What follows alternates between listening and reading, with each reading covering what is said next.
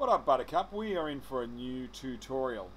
So previously I showed you how to layer your video tracks in terms of going, okay, well there we go, we've got our graphic for our lower third, and then we put our text on top, and then we've got our B-roll sitting up the top there.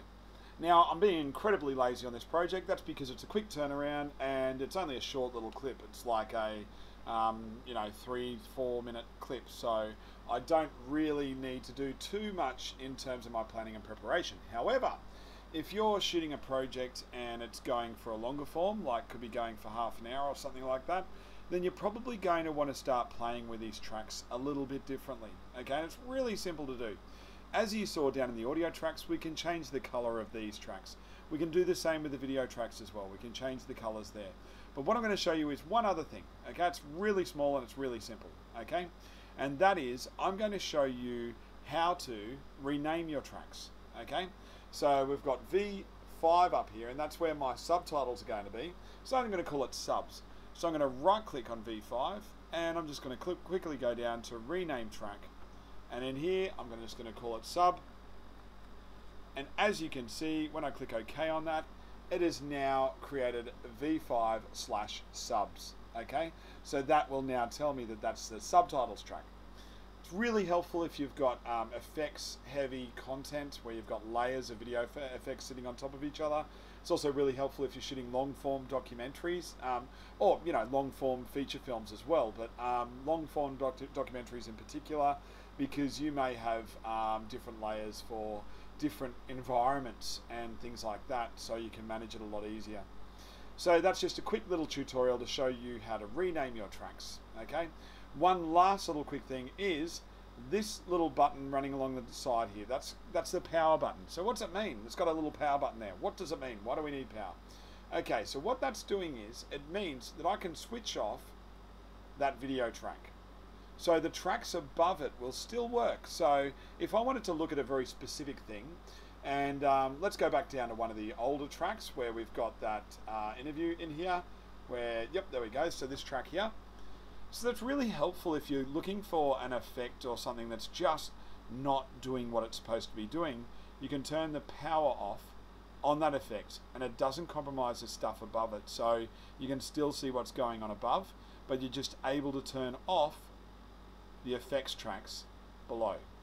Okay, so just a really helpful little tool. Look what happens when I turn off the bottom track. We now have a black silhouette because, as I said in the last tutorial, we cut it out and we doubled up that shot there. So that is the power of these power buttons on the side here, the power of the power buttons. And the other thing that I was showing you was, of course, the renaming of the video tracks, so you can sort of rename them and stuff. This little grey area here is a void. There's nothing really going on in here. In terms of Avid Media Composer, we've got these little tabs in here. They're our track effects. So as you can see, I've got an equalizer in here, and I've also got a dynamic compressor in here. So they're my little sort of track effects sitting in there.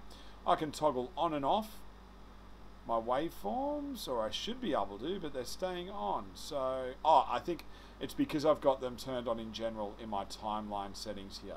Okay, so if I was to go turn my waveforms off, none.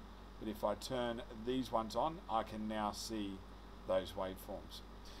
Look, I totally understand why you would use this setting and not just generally turning your waveforms on. And what I mean by that is, when you're editing away and you're like, oh, there's that audio sound that's just in there and I think there's another one that's better, you can actually go down and say, okay, well, if you have your waveforms on, it's kind of difficult to actually read the text that's sitting below it that tells you what that clip is. But if we turn our waveforms off, I can now clearly see what that clip is, so I can search for it in the timeline. So that's what that little benefit is there. This next one is for changing the volume in terms of gaining the clip and panning the clip in terms of audio volumes there. Look, to be honest, I hardly ever use it, and the reason why I hardly ever use it is because I do love the power and the strength of the equalization and the dynamic compressor. Okay, something that you really need to take into consideration when you're working with audio, the power that these tools have for your editing program. As I've said before, it doesn't matter what editing program you're on, these tools are in there, equalizer and compressor.